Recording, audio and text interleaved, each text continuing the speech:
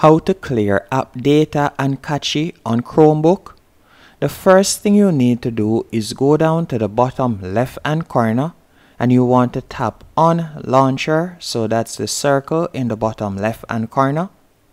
Next, you are going to select the app that you would like to clear the cache for.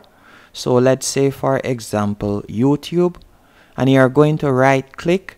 And by the way, to right click on a Chromebook, you'll simply use two fingers and simply press down on the touchpad. Then you are going to tap on App Info. Once you have selected App Info, you'll be led to this page, and from here you are going to select More Settings and Permissions right here. After doing that, you will see the option, as you can see right here, to clear data, and you can simply tap on Clear Data, then tap on Clear, and that's it. Hope you found this video helpful and informative. If you did, be sure to hit the like button and subscribe, and thank you for watching.